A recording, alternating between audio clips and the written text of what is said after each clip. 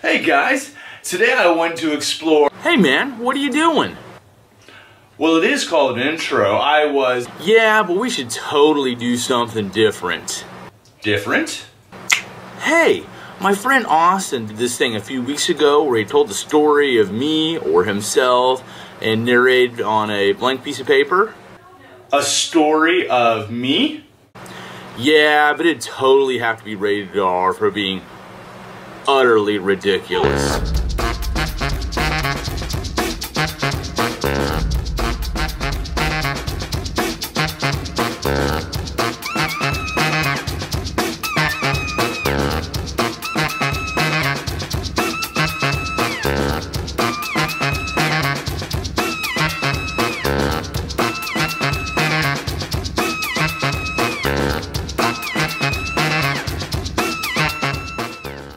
So I was born at a very young age to two otherwise normal folks. I call them Mom and Dad. They're pretty much run-of-the-mill folks, except Mom did one time try to drive the riding lawnmower into the pond. And while I'm sure it wasn't planned this way, I do have a fairly large family. I have 5 sisters and 1 brother. I come from a small country you may have heard of before called the United States. Now as a kid we did move around a lot. I moved from here, and then we moved here.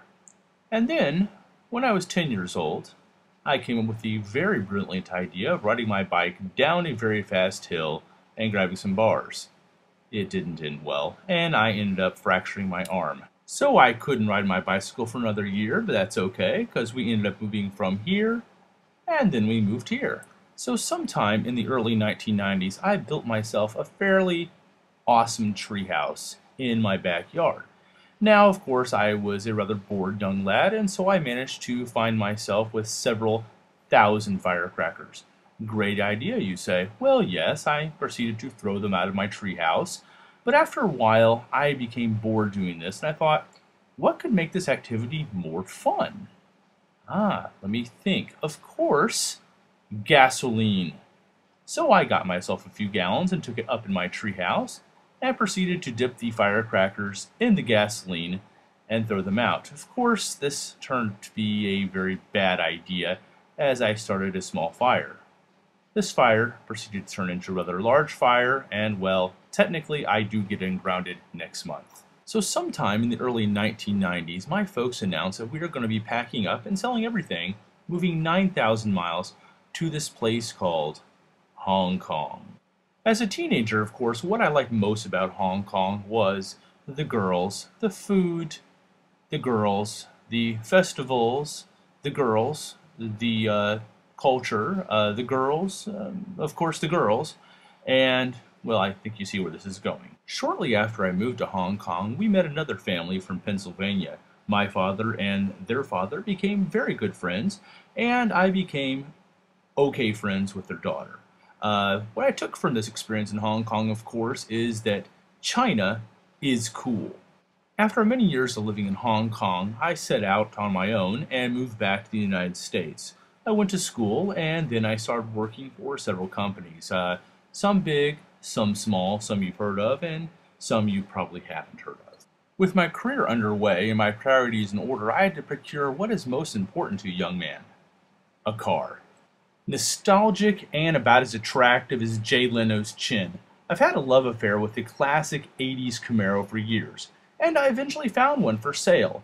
Unfortunately, this car had seen better years and was parked in an old barn with the doors open. And there were goats, 3 of them to be exact, living in the back of this car.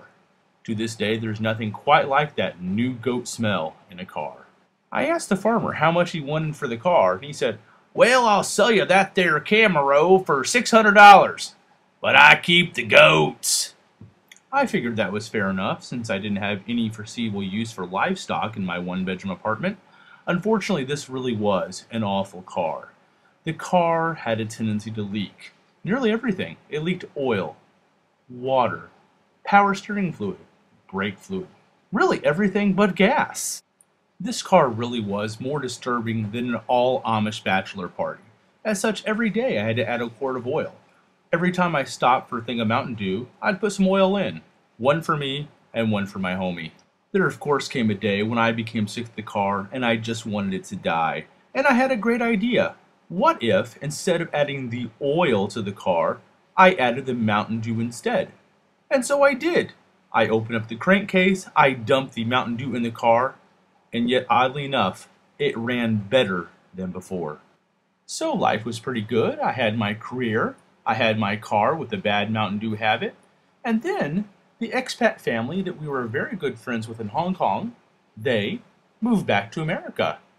Oddly enough, they moved to the same city that I lived in. I, of course, had known this family for many years.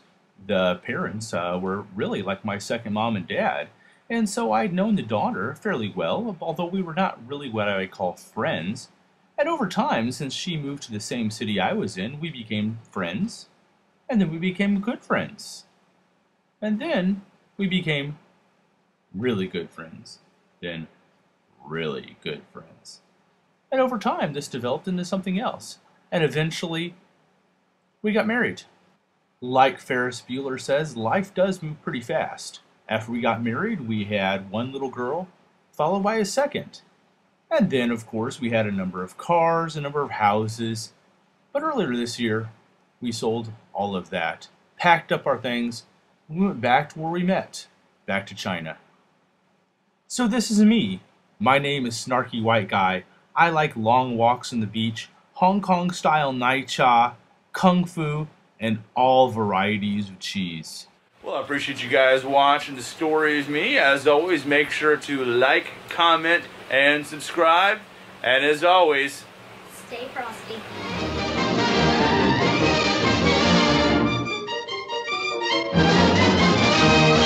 Bullwinkle, you weigh over 400 pounds. Yes, but it's all muscle.